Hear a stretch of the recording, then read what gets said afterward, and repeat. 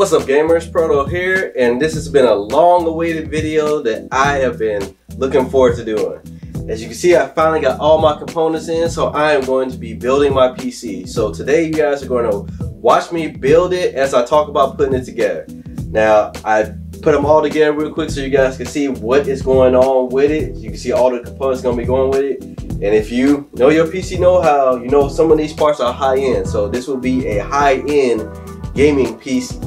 Now, one component that I don't have up here right now is my hard drive, because as you guys see, I will be using an SSD 1 terabyte, but I'll also be putting in a 4 terabyte regular standard hard drive.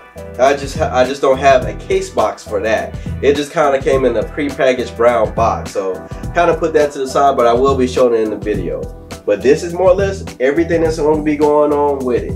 You guys see, like I said, it's going to be a high-end gaming rig, putting in a 2080 card, going with a Core i9 processor, and making sure I got good power with an AX1000 series. And we're going to have a little RGB lighting going in it with the memory cards, cooling system, and we're using the Phanteks case. Now this case already came with 2 fans, but I'm actually going to be switching them out for some RGB fans, so I'll be switching those out. So let's not waste any more time and let's get into building this PC. So before we get started into the build, I just want to show you guys a little bit up close more of the case. As you can see, this is a pretty good sized case, and I chose this because I plan on expanding and adding some more stuff into it. Really, your case should be what you really want it to be. If you want to keep it small and simple, if you want a big one, if you want to expand. Like you said, right here you have multiple trays here where I can put in several hard drives if I want to. If I want to put in extra drives or anything, like if I want to put in a CD drive or anything, I have that. I can use that for shelves. On the other side, pretty much is the cable management, and I'll show that to you guys real quick. But otherwise, you have down here, this pretty much covers the power supply that'd be at the bottom. So at this one, your power supply will be at the bottom. As you guys can see, you have one fan here that will be switched out, and then the other stock fan that is here, that will be switched out where I have my cooler. I'm actually going to have my cooler being at the top and putting the stock fan replaced there. So how I plan on having it, I'm going to have airflow coming from the back and going up to the front because it's going to be under my desk. But there's a large area above my desk so the air can dissipate out from it. And I'll flip it around and show you guys the back side so you can see how the cable management is set up. Alright, and as you guys can see, pretty much cable management, they already have some areas already set up for cables running through, so that will definitely come in handy. And a lot of the cables are pretty much where they have it into where I need to put them, and they have these little holes so I can just plug them out. And I really like this because it keeps the cable management hidden, because this is pretty much on the back side of it. So on the back side you just have this piece here, so that's what covers it up. So if I ever need to rerun wires or add something into it, all I gotta do is open the back. I really don't have to go through the front unless I'm unhooking something. And like I said, these are the extra drive ports here, so if I want to put in extra hard drives, which I plan on doing later on in the future, I have plenty of room. It's easy as the snapping, pull out, put your drive in, and then slide it back in, which I think is real convenient. So that being said, let's talk a little bit about hardware. Now, hardware wise, you're definitely going to need a screwdriver to do a lot of the most work on this. Some of the screwdrivers you're probably going to need a Phillips head type 1 and 2 for some of the hardware, but this is going to be your main workhorse. Now, of course, you're going to need some zip ties or velcros for when you're doing your cable management, but we'll talk about that when it comes up to it. And pretty much you're going to be using the items they already provide for you. Like I said, with this case, it came with a bunch of extra zip ties, extra stuff that I need to use in case I need it, along with other hardware I need. So let's start off first with the motherboard and the processor. Alright, next we're going to work with the motherboard, and as you see, we have the ROG STRIX X299E gaming motherboard. Now before I go any further, I do need to say this, and I forgot to mention earlier, make sure you have something to hold all your screws and everything. For mine, I'm using a little bowl, but whatever works for you. You know, a lot of people use magnetic bowls, honestly, whatever works for you. And also, before you touch any of these parts, make sure you are static free. Make sure you're not doing this on any type of carpet that generates electricity, because normally I do all my editing and everything in videos I will be doing in my gaming room. Because it's carpeted, I'm trying to reduce static electricity, so that's why I'm doing it more or less in my dining area on a metal floor. Make sure you always ground yourself. If you want to get one of the little grounding cables that you can put on your wrist, that's perfectly fine. Most times, just put your hand against something metal. For me, I put my hand against my metal case, touch a couple of different metal things, and then good to go. So like I said, first we're going to start with the motherboard. So with the motherboard, you have a couple of key essential pieces along with just the motherboard. So we open it up. You can take a look at all the things inside. Now of course we have the motherboard.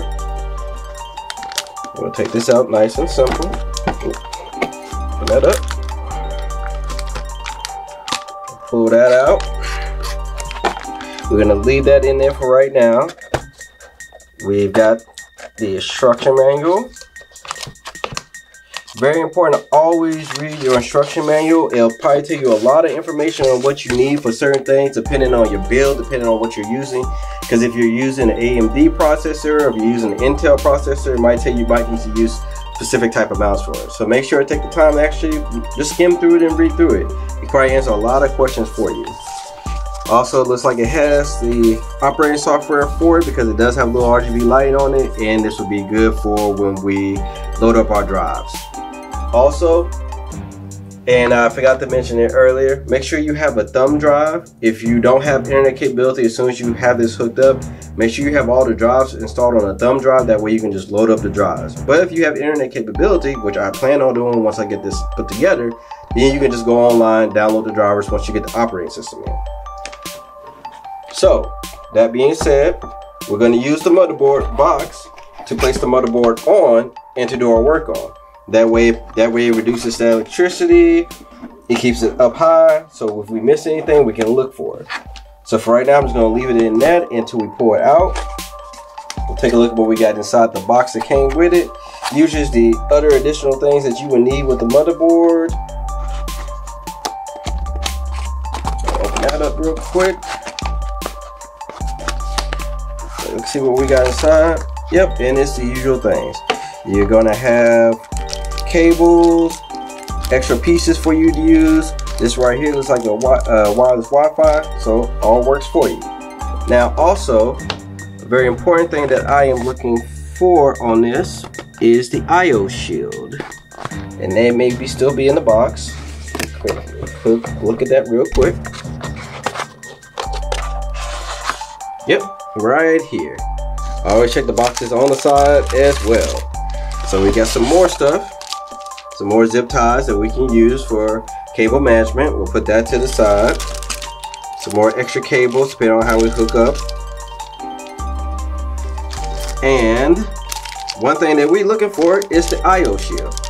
Make sure you go ahead and take that out and put that to the side, because you'll want to put this on before you hook up your motherboard. So now that we got all the little extra things, so check the other side, make sure. Yep, more extra stuff. So it's just basically additional cables depending on how you want to hook up everything. So just take all that out and basically put it aside. Don't really open anything yet, but just put it to the side, because right now we are focusing on the motherboard. So we'll close this back up. Like I said, and we're going to be focusing right now on the motherboard itself. So we're going to take it out of its wrapping. Be very gentle with this.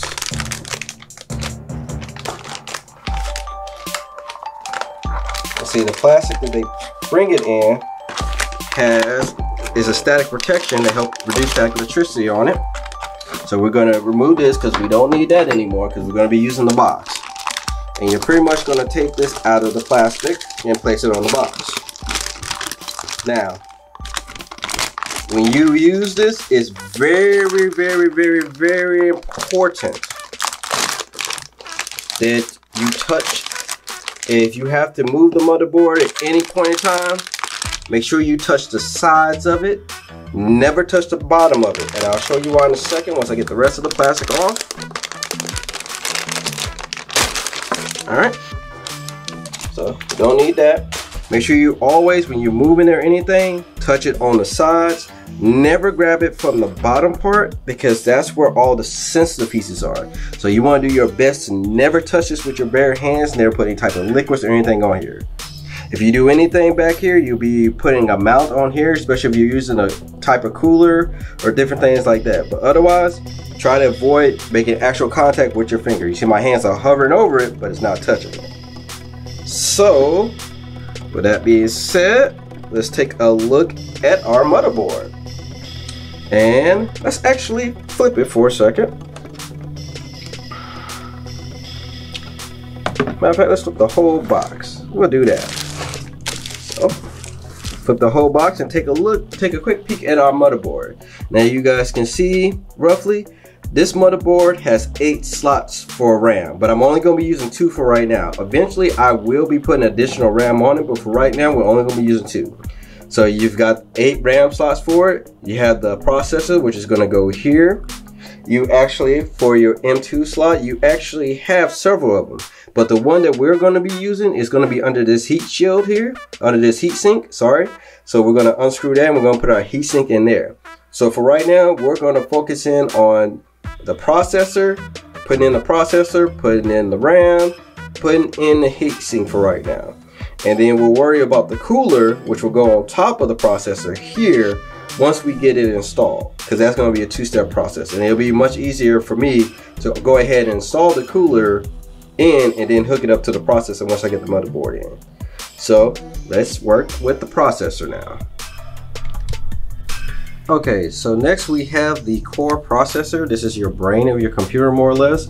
And I'm bringing it in a little bit closer so you guys can see. This is a Core R9. Now I'm leaving it in the plastic to show you guys the importance of this. When you touch this, you really want to touch this on the sides. I know it's kind of hard to see with the plastic right there, but you really want to touch it on the sides of it. You really don't want to touch the back of it because you don't want to mess up any of these little small pins. If you mess up one of these single pins and you don't know how to repair it, you've pretty much ruined the CPU, and depending on how much you put into it, that's it. So this is just quickly what it looks like here in the plastic. Now when we get ready, we're going to put it in here. It's going to go in here. Now with this motherboard, most motherboards only have 1 latch for you to unlock, but this one has 2. So at this time, we're going to unlatch it, put it in place so you guys can see. Alright, so now we're going to put our processor into our motherboard. Now most motherboards only have 1 latch for you to unlatch, but this one has 2. So it all depends, just make sure you read your owner's manual. So for this one, we're going to start with the latch here. We're going to unclip this one.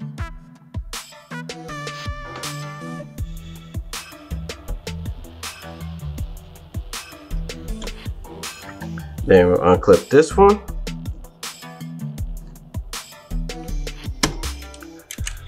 That'll come up. And now that will come up. Oop. Put that back up. There we go. Lift that, and now that'll come up. And this is where your processor will actually go. Now, there's only one way your processor can go in. Now I know it might be a little bit hard to see, but there's always a little arrow at the very far end to tell you where to line it up at. And it's actually right here. So, and there's an arrow on your processor itself, this little gold arrow here. So as long as you line it up on those, you'll be good. So when you put your processor in, you just need to just lay it on it and it'll seat into it. You don't have to apply any pressure, anything like that. As long as you line it up, everything is good to go. So let's go ahead and get it put in. Remember, always touch the sides of it.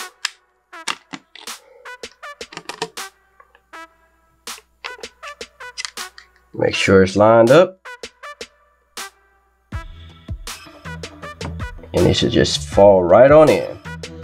And now all you got to do is close it up. So when you close it up, this right here, this black part will pop off while you latch on these two parts, and you'll be good to go. All right, now that we have our processor put in place, all we gotta do now is just lock it down. And we're gonna start with this one. And then this one. Make sure you give it a little bit of pressure. Good to go. Your processor is all good to go. For our next stage in the build, we're going to be putting in our first memory, and we're going to be using the Samsung 970 EVO. There we go, got to focus in a little bit. And this is going to be our SATA. We're going to be using the SATA port, and we're going to be putting it in under the heatsink here. Now, if I did not want to use the heatsink, however, there are other ports that you can use for it. As you guys see, I'll move it a little bit closer. I actually have other ports that I can put SATA in. So that's something I can looking forward to do later on if I want to. But for right now, we're going to put it on the heatsink. So let's work on getting the heatsink removed off and putting that in place.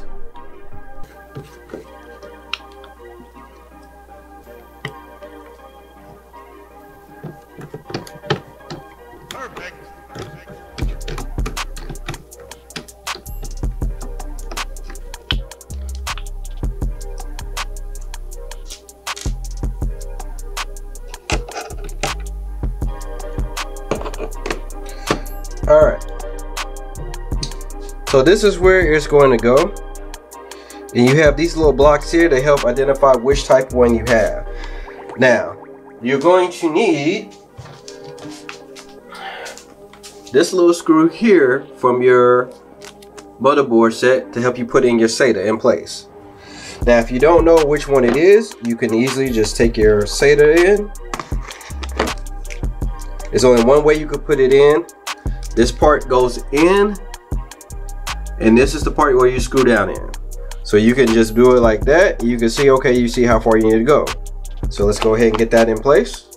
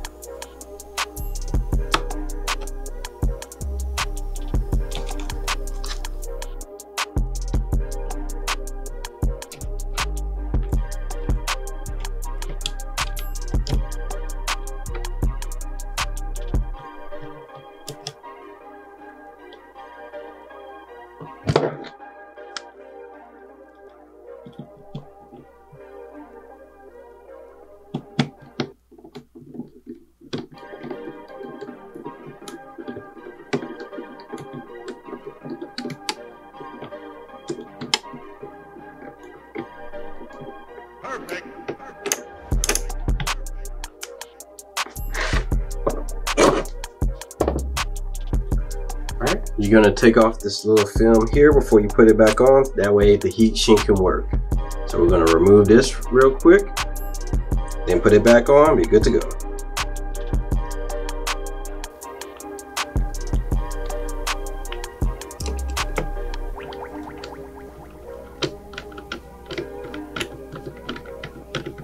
For RAM, we are going with the Corsair Dominator Platinum RGB 32 gigs. DDR4 at 3466 megahertz. So it's going to be two RAMs I'm going to be installing in, each with 16 gigs. And because this motherboard, this is why it's important that you read your manual, they're going to be dual channel. So they're going to be going into the two ports furthest away from the motherboard. So let's get them installed.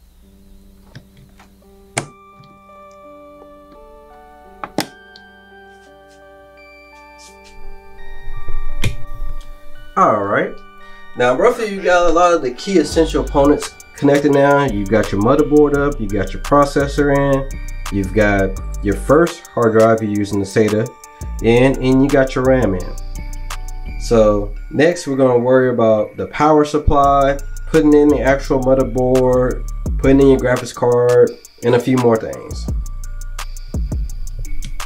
So next we're going to work on taking out the stock fans and prepping to put the new fans in. So we're going to be removing this fan and removing this fan.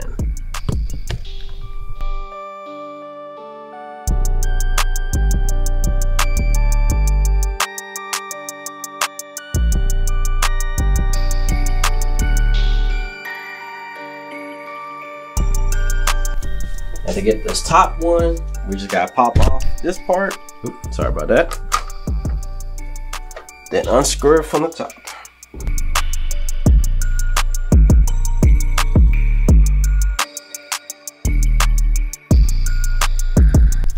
Alright, so these are the fans that we're going to be replacing it with. We're using the ML120 Pro LEDs. We're going to be using this to put in the back to replace the stock fan. And I may put another fan up top because the cooling system already comes with two fans itself, but we'll just see. But this one is definitely going in the back. Now it's always important to pay attention to the airflow. All these will have a little indentation on it. You can bring it up a little bit closer so you guys can see. But there's a little indentation right here. Sorry if it's not really focusing in well. Get a little bit better on it.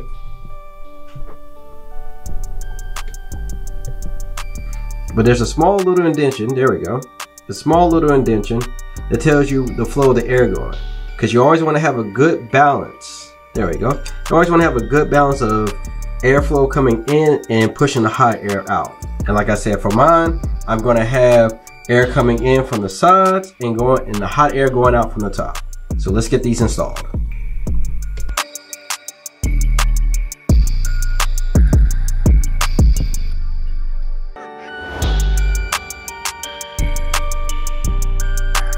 Alright, for our cooling system, like I said, we are going with the H100 RGB Platinum. I gotta put that together, so I'm not gonna really waste any time doing that. I'm gonna put it together offline and just mount it and show you guys. But pretty much you have the fans that come with it, the actual radiator cooler, and the I/O part that you actually put on your processor. Now, like I said, this is when it's important to read your motherboard because you find out what type of mounts you need. Because you'll be either using one of these type of mounts. I know it's kind of hard to see with the white paper, but you'll be using this type of mount. You'll be putting it on the back of the motherboard so you can mount that properly. Now, this already has thermal paste on it. If you want to use a thermal paste, that's fine. I got some of my own thermal paste just to be safe, but I'm just going to go with that since it's already pre-applied. So I'm going to go ahead and get this together, and then we'll take care of that.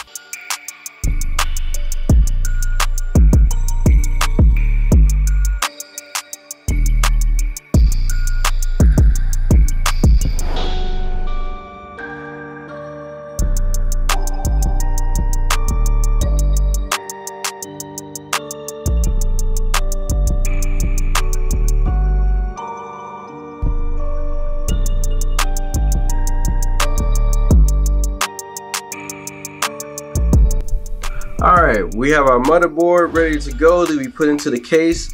We've got our cooling system set up.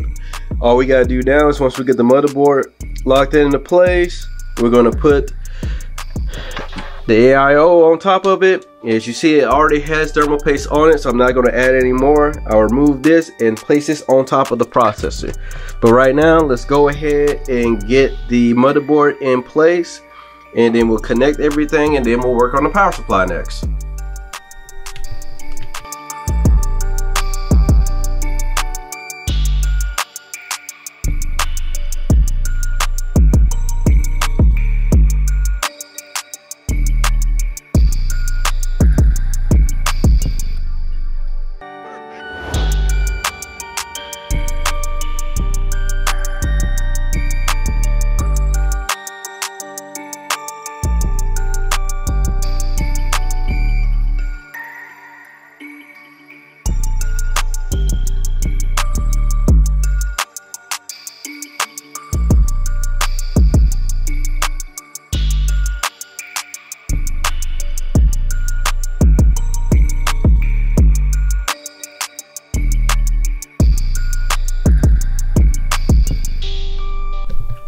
Alright, now that we have the motherboard installed, we're going to go ahead and hook up the cooler to it. And then from there, we're going to go ahead and start connecting the wires to the motherboard, and then we'll work on putting in the power supply.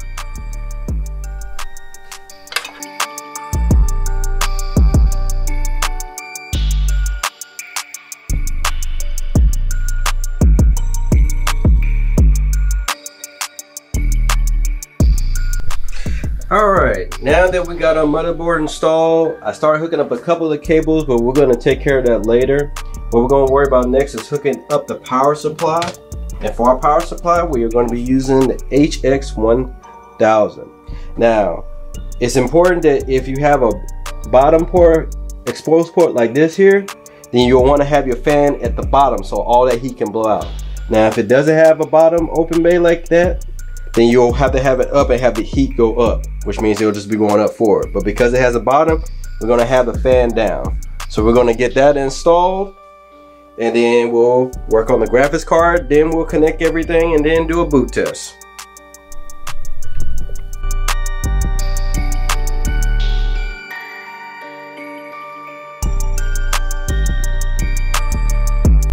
Alright, with our power supply in place, all I'm going to do now is go ahead and put my other hard drive in. This case actually has a bunch of standoffs I can use to put it in, and it has these little slider cases here.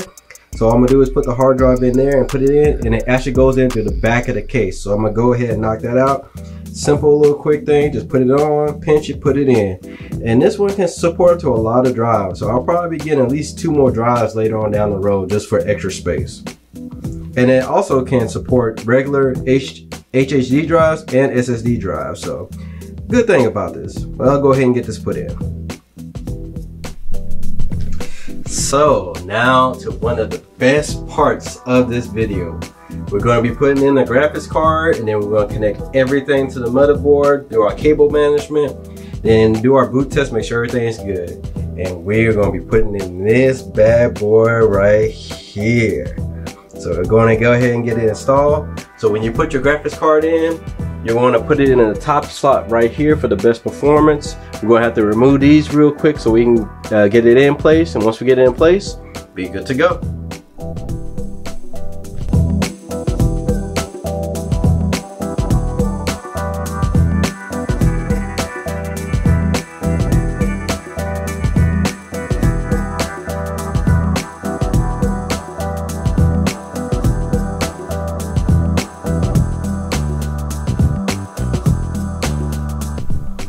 Alright, so now we've got all the key essential pieces in. We got a processor, a motherboard, graphics card, power supply. We replaced our case fans, we've added our hard drives. All we gotta do now is just run power to the pieces we need, connect everything on the motherboard, then we can do a boot test and be good to go. So I won't bore you guys with all that connecting type of stuff. I'll go ahead and do all that off, and then we'll do a quick boot. Alright everybody, it's time for the moment of truth. Before we close up the back and finish doing the cable management, we'll make sure it powers up when we get a boot system. That's good. Then we'll finish up the cable management, install Windows, and be good to go. So let's see how it turns out.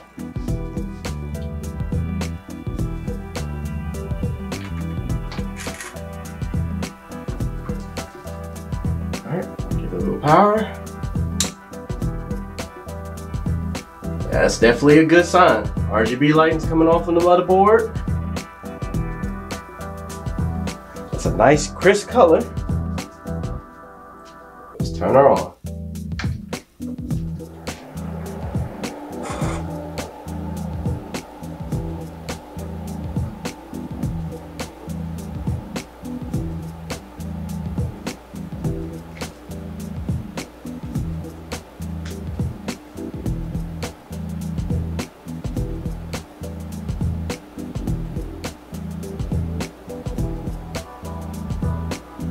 Alright, keyboard's got power. And we are good to go. Let's see. No USB devices detected. Detected one keyboard, one mouse. It's picking up the SATA ports. New CPU installed. Please enter setup to configure your system. We are good to go, everybody. Let's take a look and see what we got here. Let's see, it's picking up the motherboard, it's picking up the Intel Core i9-9900 3.5. It's picking up the RAM, so we know we got that in right. We are good to go. So all we gotta do now is just install the operating system. So I will do that outside. I hope you guys enjoyed this build. It was definitely a great learning experience for me. I learned a lot because, like I said, this was my first PC build, so I am beyond excited right now. But I hope you guys enjoyed it. Definitely be looking forward to some more content coming out. Don't know when I'll be doing another PC build, but hey, possibility comes up, why not? Hope you guys enjoyed it, and I will catch you guys in the next video.